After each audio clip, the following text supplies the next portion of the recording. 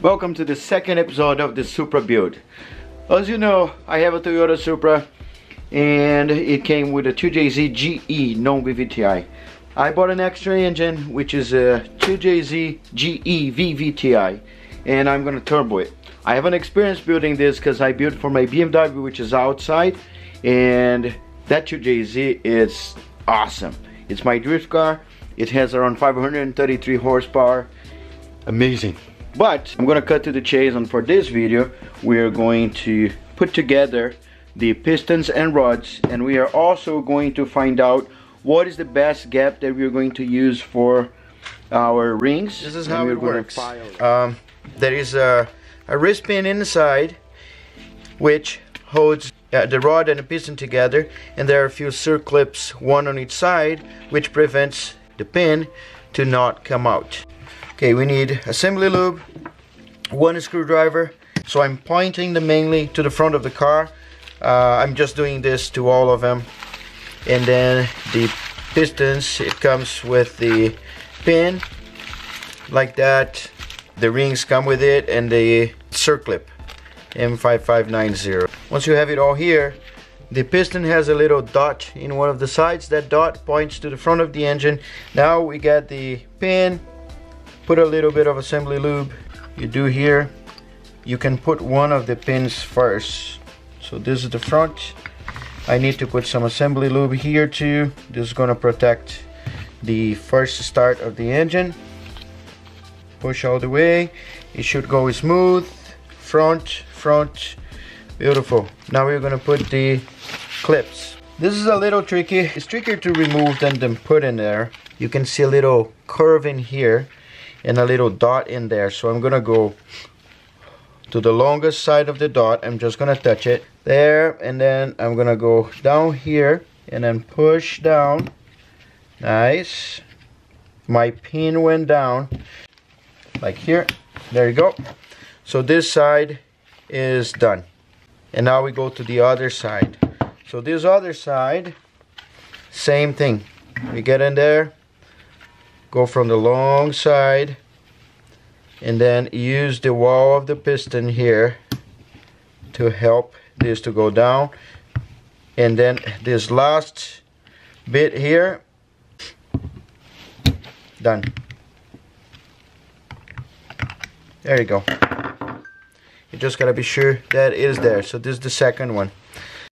Now we're gonna do something very important, which is gap the rings. And the reason why we do that is, I'm gonna get this one as an example because it's easier, but this is the ring. It goes in your cylinder. If there's no gap, it's like this. When the engine goes up and down, this is going to have a big failure and engine is kaboom. So we leave a little gap, and that little gap, when the engine is a little hot, it gets a little closer, but it still have a gap. You don't want a huge gap, because every time that you have compression and it explodes here, the gas, you don't want anything to pass through the rings and go down. This is the oil ring. So the oil ring goes like this. You have the bottom, you have this other one, looks like a springy one, and one on the top. You have two other rings, and the first question is, how do you know which one is the first ring, which one is the second one? And I know mine is from Waistcoat Pistons. What they say is the top one, I wrote down here, is steel nitrided, and it's 1.0 millimeters, and the second one is 1.2. For the next step, what we're going to do is we're going to calculate what is the gap that we need to have on the second ring, which is this one, and the first ring, which is the lighter one. I have experienced that even though you have this little table in here, you see nitrous rates only 0.0070, and there is a calculation. So you have the bore, multiply by the number from this column or this column, depending which ring you're doing, and then you get a value. Value you get is the size of the gap that you need to put in there. I put all the other ones because sometimes if you measure here to what you want, and then you go and start grinding, and then you realize that the last one is too large, then you gotta grind everything again. I already put a little bit of oil here because you don't want your ring to scratch the wall.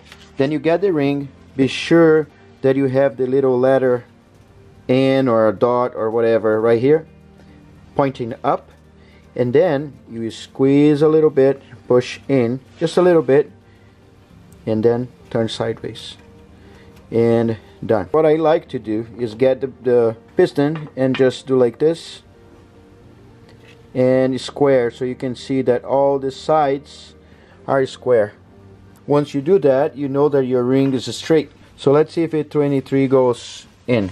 Okay, that's the first one. So you go there, slice like a knife. Yep, it goes in. And 24 might be our number. 24 in there. So then we're gonna know which number we have in each one of them. So this is what I found out.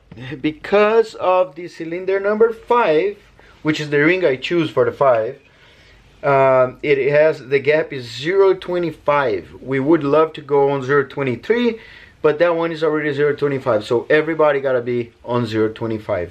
So whatever I have on number 1 is 0.24, which is this guy. Then we have 0.20 on number 2, 0.24 again on number 3, 0.20 again on number 4. Number 5 is the worst, which is 0.25, and the last one is 0.22. So let's do it. The main thing is you're gonna get the ring. The ring is gonna point up, which is the little letter or the dot here. And we have these 2 bolts here, and they are gonna help us align the ring. So the main thing is the ring gotta be straight in here, not like this. It gotta be straight. And this one gotta be touching here, so we know that the ring is right there. So what I like to do is push a little bit. Once it is in there, I'm gonna go from the bottom up, and it's gonna be like this. 1, 2, 3, 4. 4 turns. I don't know what's gonna happen yet, so ideally we clean. And I have 800 grit sandpaper. I just wanna get the edges, and done. And then we're gonna follow the same process. I'm gonna do like this, squeeze a little bit, go in there, push it down. Get my 2 hands in here, my 4 fingers when touch the block. It's straight.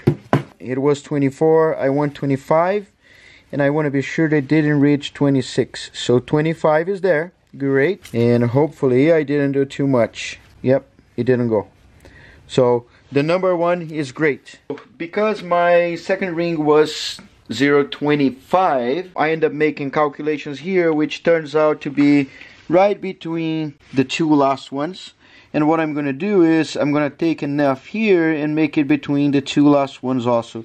So it's going to be 0.023 to the first ring and 0.025 to the second ring. So the second rings are great. I took the first one here, put back in the casing that has number 1, and then I put the second ring here. And this one I will need to shave a lot. I think what the size is right now, it is 0.13. Yep, 0.13, and I need to go all the way to 23. So I'm going to go again and start counting. So 1, 2, 10, 11, 12, 13, 14. So I did 14 turns. Okay, so now you see the gap, how it looks like as a 23, and this is how it looks like as 10 or 13. When the engine heats up, especially turbocharged, nitros, racing, this expands but together, and there's nowhere to go, so it starts getting more friction into the cylinders, the pistons heat up, and then you have catastrophic failure. So I don't think we're gonna have that because our gaps are huge. We're gonna have blow-by, a lot of blow-by though, so let's see how it goes. I don't plan to have too many episodes, but the head is already in the works, so it's gonna be episode number 4. Just a little preview for you. I am cleaning the valves and we're gonna lap it, and very soon the engine is going to be ready. So I appreciate our support. If you're not subscribed to the channel yet, subscribe. I really want this baby to fly. Not literally, but yeah, you get my point. You know where I see you? In the next episode. Look past my face. See status. I'm eating some McDonald's. 20 miles to go.